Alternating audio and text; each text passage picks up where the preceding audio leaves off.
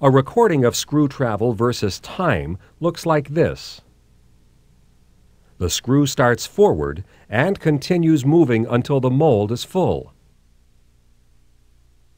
The screw stays forward until screw rotation starts. Then the screw returns to its starting point. We'd like to set the VPT set point to occur just as the mold is full. That would be slightly before the screw stops moving forward, about here. We could check this by making short shots. During injection, when the screw has traveled a distance set as the VPT point,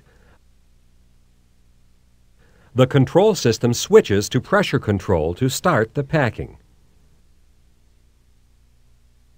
Now we'll look at another possible measurement to use as the VPT set point. Some control systems use a hydraulic injection pressure measurement. A hydraulic transducer is put in the injection circuit to measure the oil pressure. In some molds, generally the easy-to-fill molds, there is a sharp rise in the injection pressure when the mold is full. If this point is apparent, it can be used as a VPT set point. If you're molding thin-walled parts, the hydraulic pressure may not show this break in the curve. The hydraulic pressure may rise too quickly.